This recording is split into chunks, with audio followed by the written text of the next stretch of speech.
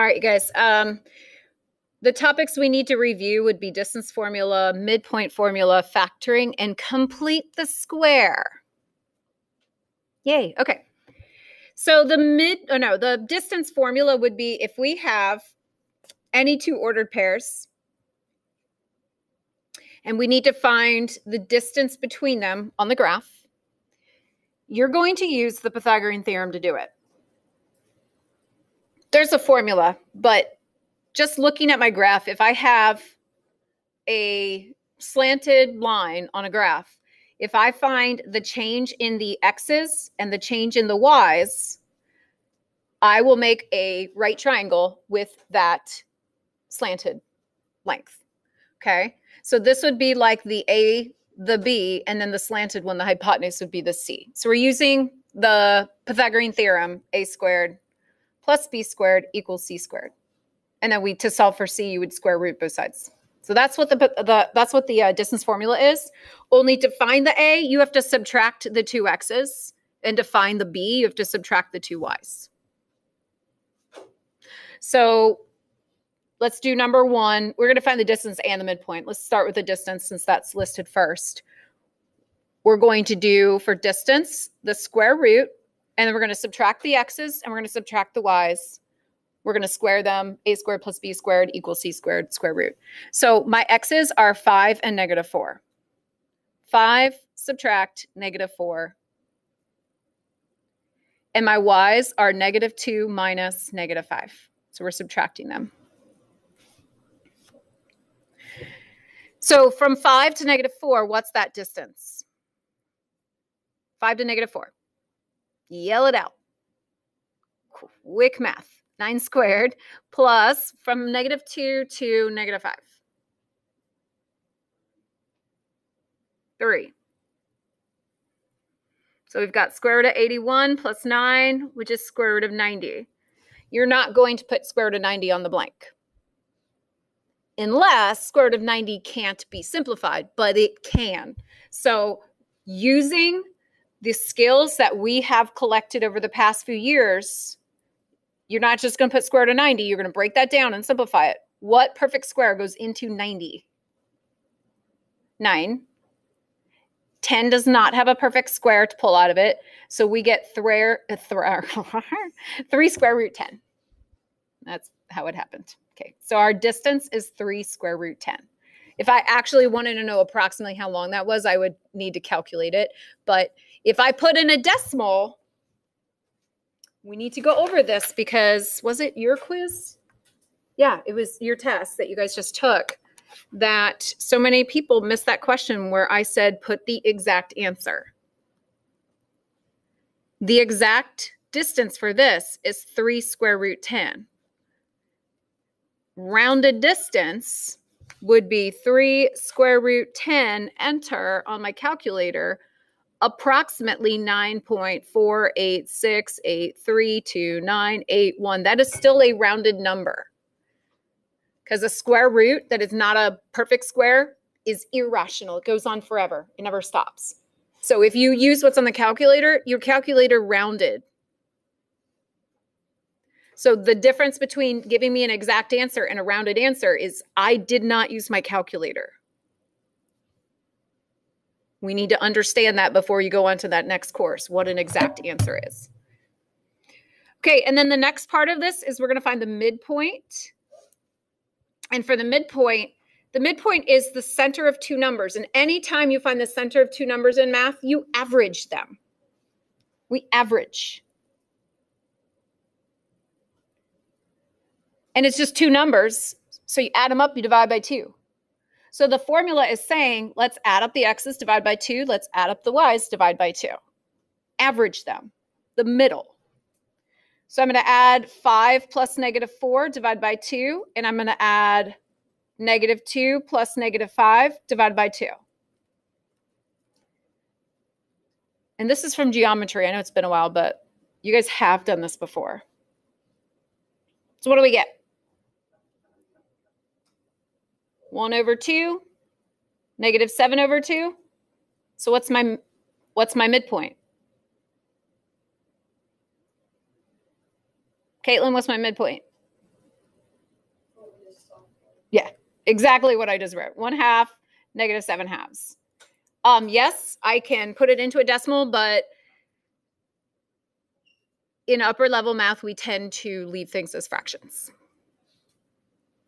especially when the decimal is like a repeating number or something like that. We would definitely want to leave it as a fraction. Okay, number 2, you get to do on your own. Moving on. Factor. All of these are trinomials. All of these are trinomials, okay? So for factoring with a trinomial, there are different methods depending on what teacher you had, how it was taught to you. The most basic method is just guess and check. So I am looking at this x squared here, and what do I multiply together to give me x squared? What multiplies together to give me x squared? X and x. What multiplies together to give me 9? 3 and 3, or 1 and 9. So if there's more than one answer, we got to figure out which one's the right one. So I'm going to guess it's 3 and 3. I also want to look at my signs. When I multiply the 3 and the 3 together, I get a positive 9. That means that the 3 and the 3 either are both positive or both negative. To get a positive when we multiply the 3 and the 3 together, they have to be the same sign. If they have to be the same sign, when I multiply them back together, when I do my outer and my inner, and I get a positive 6, then these should have to be positives.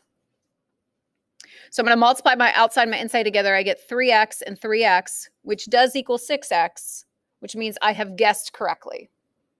If I had done 9 and 1, it would have added up to be 10 in the middle. Now, this is not my final answer. What do I do with that now? Caitlin? I would need to make it x plus 3 squared. We just did a polynomial chapter recently where when there was more than one of those factors, we put them together. Okay. So that section is factoring. Please make sure you write it squared if that is what ended up happening. Question 12, 13, and 14, it says, what must C equal to be a perfect square trinomial? So the reason why I did number 3 is for a little bit for vocabulary. Perfect square trinomial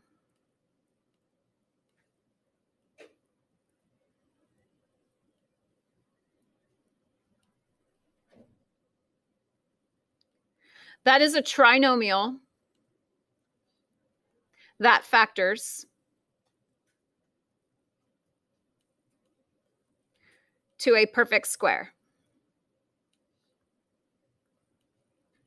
So it doesn't necessarily look like a perfect square as x squared plus 6x was 9, but when I factor it, it becomes x plus 3 squared. That's a perfect square trinomial. Trinomial that factors down to perfect squares.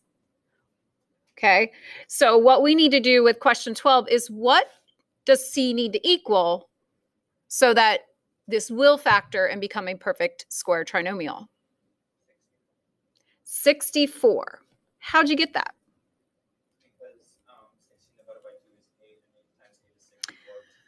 So why are you dividing by 2? Good. So we know this has to be x and x. Looking at my signs, looks like it has to be plus and plus. The 16 comes from adding the same thing together. So if we divide by 2, we find out that we're adding 8x and 8x. So then I take that 8 and I square it and get 64. So how about C on question 13? 16? So if I'm setting up factoring, I know that these have to be the same, and they have to add up to be negative 8x. So if I divide this by 2, I get minus 4 and minus 4. And I multiply those together, we get 16.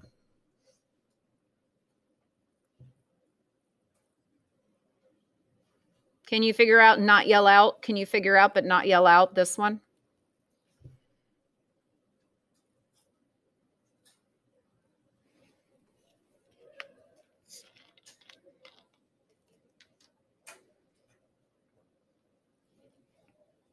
I'm not going to call on you just because you raise your hand. Just curious who in their heads thinks they have it or wrote it down. A few people. Who would like to volunteer their answer? You want to, Marie? I got 25/4. 25/4 is correct for C. Can you tell me what you did to get that? I did 5/2, positive 5/2 times positive 5/2. Yep. So here's the formula. AX squared plus BX plus C. Actually, let me erase something. A has to be 1 for this. Maybe not erase it. Maybe I add it in. In order for this little trick to work, A has to equal 1. For this trick to work, A has to equal 1. Okay. And then what we did was we took whatever the middle number was, B, divided by 2, and then we multiplied by itself. We squared it. And that's what C equals. That is a formula.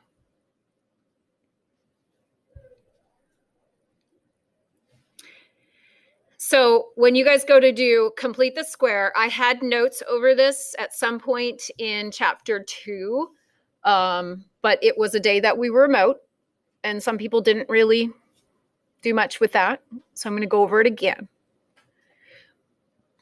Completing the square. This is going to be solved by completing the square.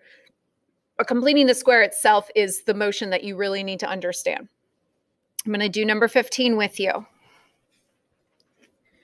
So to complete the square, what you want to do is we want to make x squared minus 4x into a perfect square trinomial. We want to do what we just did on the previous page. But that 2 that's sitting there, I don't like to try to deal with that. So I just move it to the other side of the equation to start. Okay. You don't have to, but I think it's easier to do that. You don't have to, but I think it's easier. So that's the way I do it. And then I also try to stay organized. So I draw a square here because that's going to be where I'm completing the square.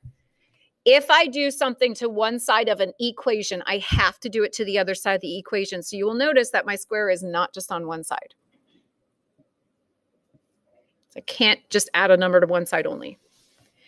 To get that number in the middle, we're going to use that formula we just got on the previous page. We're going to do B divided by 2 squared. So in this case, B is -4. I'm going to divide that by 2 and square it. And I'm purposely writing out these steps. So I'll get -2 squared, which is +4. If I add 4 to one side, I have to add it to the other.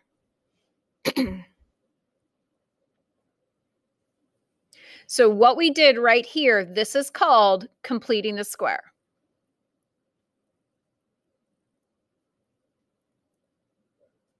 That's that step right there. The rest of it is solving. So what I'm going to do next is I'm going to factor the trinomial. So we factor that. That's a perfect square. We purposely made it be a perfect square. What I do to factor it, it might be easy to factor this one, but sometimes they get confusing. So what I do is whatever I had in the previous step before I squared it, that's what goes in the factored form. So in the factored form, it's whatever I had before I squared and got the 4. So I had -2. So that's why I have a -2 down there. On the other side, I just have to add those together. So we factored the trinomial. Now we're just going to square root both sides and solve it.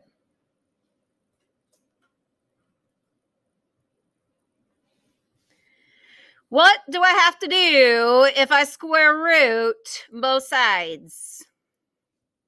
Plus, minus, because I'm going to get 2 answers.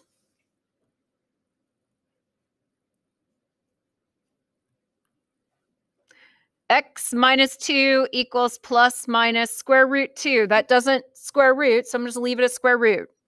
I'm going to add 2 to both sides.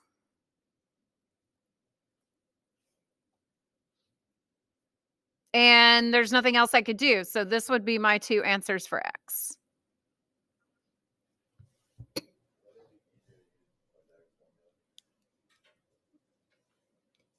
it would take longer. And since what we're learning right now is complete the square, it doesn't matter if it's easier. Okay. So yes, sometimes quadratic formula is easier. Sometimes it's not. Unfortunately, what we're doing in chapter 10, you can't use quadratic formula for. You have to use complete the square. So that's why we got to review this. Okay. So some of these are going to be harder than others. I'm going to tell you that right now. Some are going to be harder than others. So I'm going to pick a hard one. Let's do a hard one together. All right. I'm going to go to 18.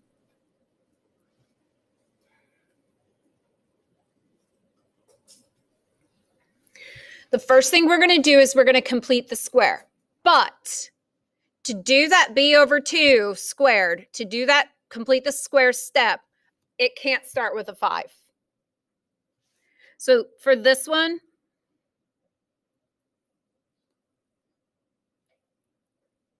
factor out the a. Must start with 1x squared to complete the square.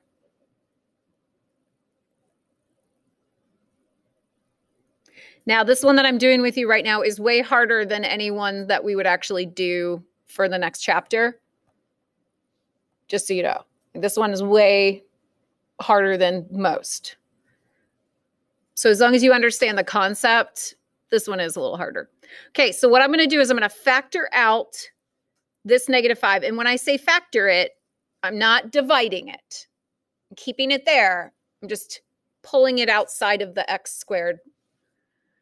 So I'm going to have 5 parenthesis x squared plus 2/5 x.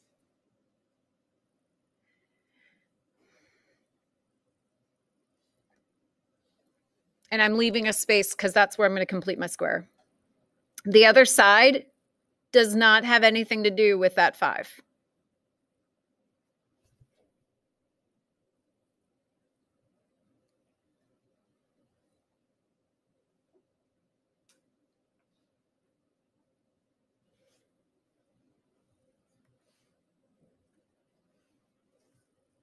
Actually, I'm changing the shape of what I just drew here. The numbers that go into these two spots are not going to be the same. Because really, I normally show a step before this. Maybe I'm on a video. You guys don't have to erase it, but I'm making a video. I'm gonna rewrite my first steps.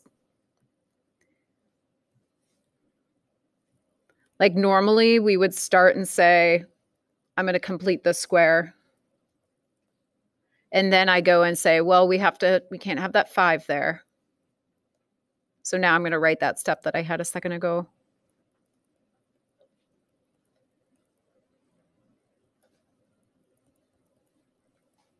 Okay, so the reason why I have 2 different shapes on this second step is because what goes in this fluffy cloud completes the square, but what goes in the square is 5 times this number.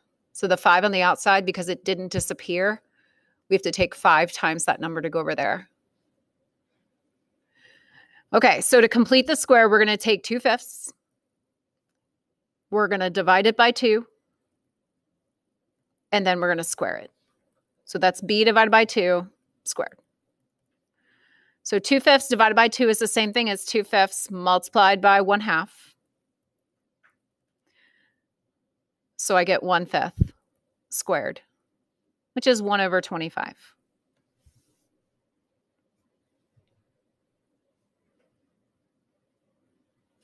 Did I lose you? Everybody knows where I got 1/5 from? Okay.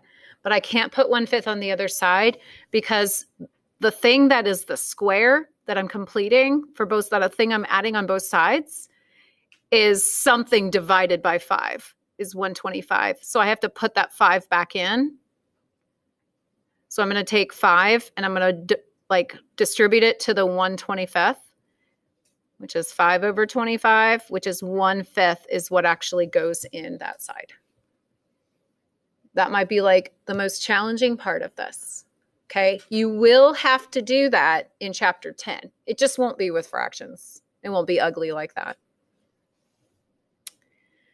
Okay, once you've added it to both sides, now we can factor. So I will bring that 5 down. I'm going to factor x plus.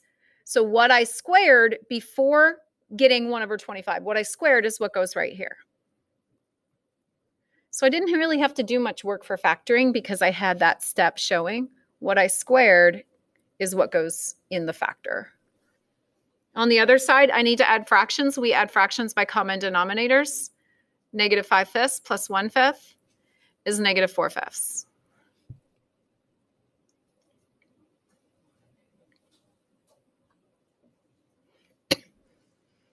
So once I've gotten to this step here, now it's just algebra 2. How do we solve this equation for x? What should we do to get x by itself?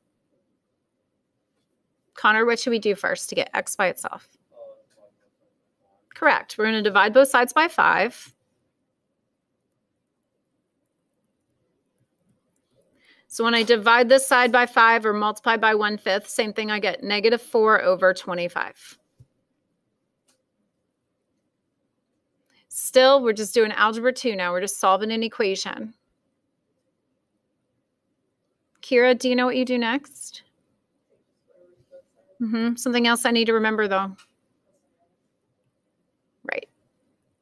So I'm going to do plus minus square root. I'm going to get x plus 1/5 equals plus minus square root of negative 4 over 25.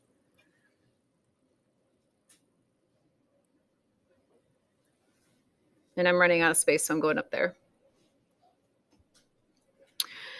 Okay, when you have a fraction, square rooting a fraction, you can square root the top and the bottom separately if that helps you, which to me, it looks like it's going to help me. So what is the square root of negative 4? 2i. And the square root of 25? 5. So I've got 2/5 I, or 2i over 5. And then we're going to subtract the 1/5. And I'm going to write that minus 1/5 first because we always put the imaginary stuff at the end. So this would be one way you could write the answers. Another way you could write the answer, oopsies. Another way you could write the answer would be to combine, since they're both over 5. You could, if you wanted to, write negative 1, plus or minus 2i over 5. That's another way you could write it. Either would be fine. So some of these might be imaginary answers. You're just solving to find what x is. So now if you are like, out of all this, you're like, you know what? Complete the square is what I need the most help on. That should be the first thing you work on today. To see if you can get an answer by yourself. Okay? We are not going to work on this the rest of the bell. We are going to, at some point, stop if you didn't get done with this and then do our Desmos thing, the thing that I have on the notes for today. But work on this for a good 20 minutes or less if you need it. Okay?